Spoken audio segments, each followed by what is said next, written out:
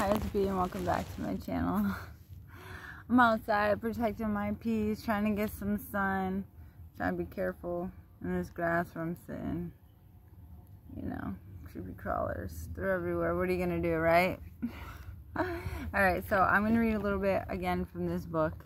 You probably can't see it, the sun is like definitely blaring. I love it. Go out, get into nature, get some vitamin D from the sun, the best vitamin D you can get.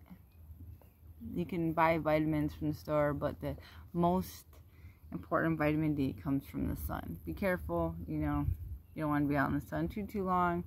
My hair is still drying. Alright, anyway, so this is the Overcoming Tough Times, God's answers to every situation. I think in my last video I was reading it too, but I just wanted to read a little bit. Just a little bit. Let's see, where was I? Alright, hopefully these aren't the ones that I read in the last video. They might be, I don't know, my lips are dry, I walked here. What do I want to read? Alright, dear Heavenly Father, let today and every day be a time of worship. Let me worship you, not only with words and deeds, but also with my heart. And in the quiet moments of the day, let me praise you and thank you for creating me, loving me, guiding me, and sharing with me. Amen. For nothing will be impossible with God. Nothing will be impossible with God. Luke 1:37. I'm just going to read random things that I like, that I underlined. The knowledge that the creator of the universe can do miraculous things in your own life and in the lives of your loved ones. Your challenges as a believer is to take God at his word and to expect the miracles. That's right. Let us not lose heart in doing good, for in due time we will reap if we do not grow weary. So then, while we have opportunity, let us do good to all people, and especially to those who are in the household of faith. And that's from Galatians 6:9. I always say that wrong. I don't think I'm saying that right. I apologize. Dear brothers and sisters, whenever trouble comes your way, let it be an opportunity for joy. For when your faith is tested, your endurance has a chance to grow. So let it grow. For when your endurance is fully developed, you will be strong in character and ready for anything. That's James 1:2-4. I love that.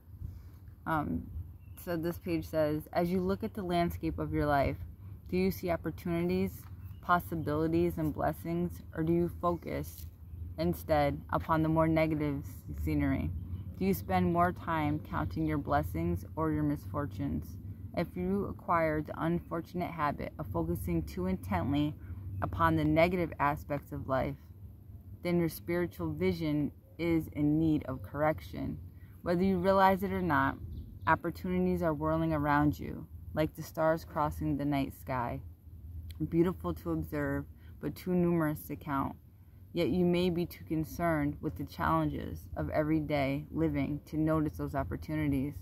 That's why you should slow down occasionally, catch your breath, and focus your thoughts on two things: the talent God has given you and the opportunity that he has placed before you. God is leading you in the direction of those opportunities. Your task is to watch carefully, to pray fervently, I'm saying that wrong, and to act accordingly. I love this book. I need to hear this. Like, I've read this, like I've said before, so many times, and I will continue to read it, like, over and over and over. Often God shuts a door in our face so that he can open the door through which he wants us to go. Sometimes, like, I get upset, you know, and this is why this is so important that I read this over and over, because I'm like, why did God do that? You know, if I was supposed to do this, and why am I being blocked? Why are all these doors closing for me? You know, because sometimes, I've said this before, you know, it's for the greater good. You know, it's blessings in disguise. Like, detours sometimes that in the moment seem frustrating or don't seem to be helping us. You know, I've later realized that it was help. It was help. You know, it was, because that's not what God's plan was for me. You know, like, that's not where I was supposed to go. That's not who I was supposed to be around. That wasn't the person that God told me, you know, was my husband, or, you know, whatever. So that's what that reminded me of, when God closes the door in our face. you know, so he can open the door through which he wants us to go. You know, it's blessings in disguise is what they usually turn out to be. So in the moment, I might be upset and it might not make sense, but then eventually it does. You know, I'm like, oh, okay, I get it now, you know.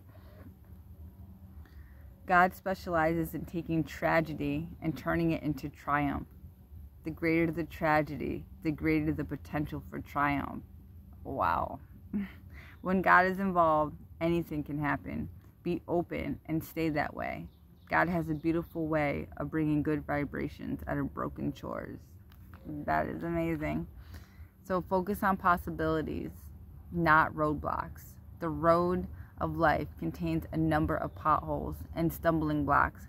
Of course, you would encounter them from time to time, and so will your family members. But don't invest large quantity of your life focusing on past misfortunes. On the road of life, regret is a dead end.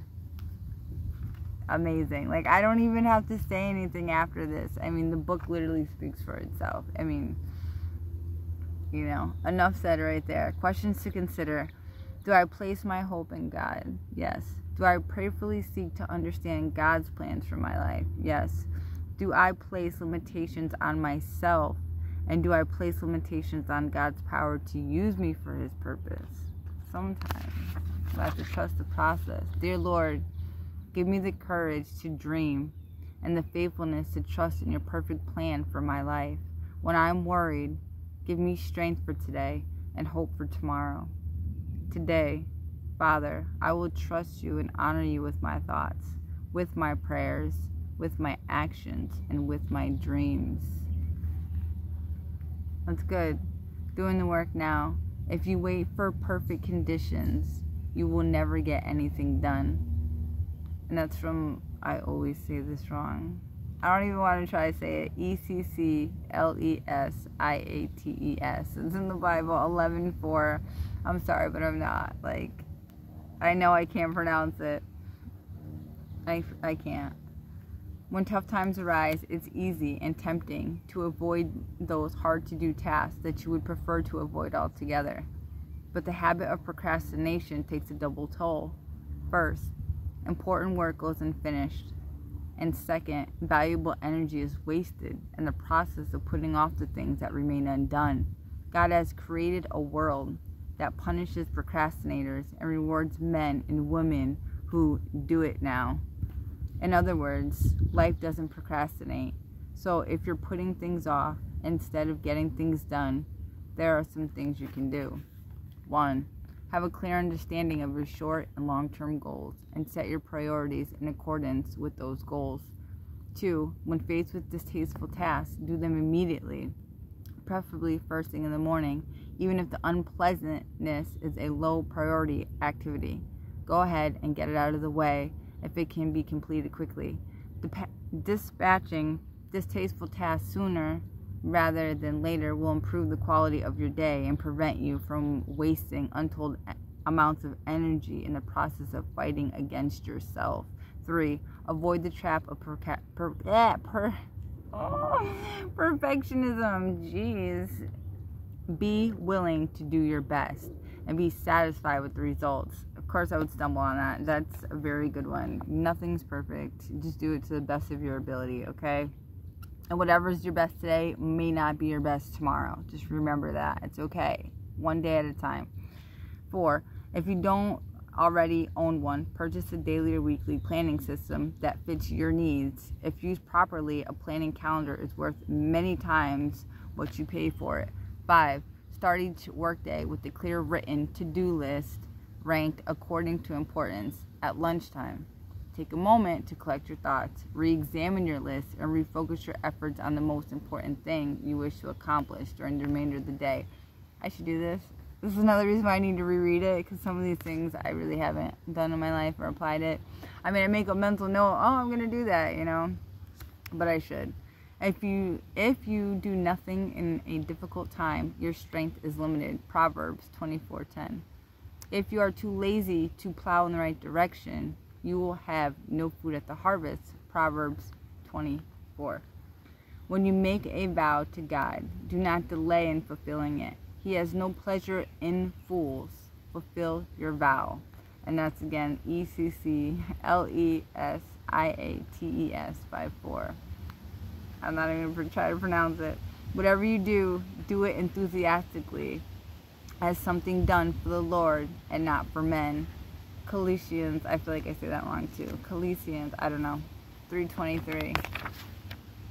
I found that the worst thing I can do when it comes to any kind of potential pressure situation is to put off dealing with it. That's John Maxwell. Some of the quotes I didn't say where they're from, I'm sorry. I cannot fix what I will not face. Ooh, Jim Gallery. Do not build up obstacles in your imagination. Difficulties must be studied and dealt with, but they must not be magnified by fear. That's Norman Vincent Peale. Do the unpleasant work first and enjoy the rest of your day. Marie T. Freeman. Maria. Not now becomes never. Martin Luther King, of course. Never can, or maybe it's not. Not now becomes never. Martin Luther.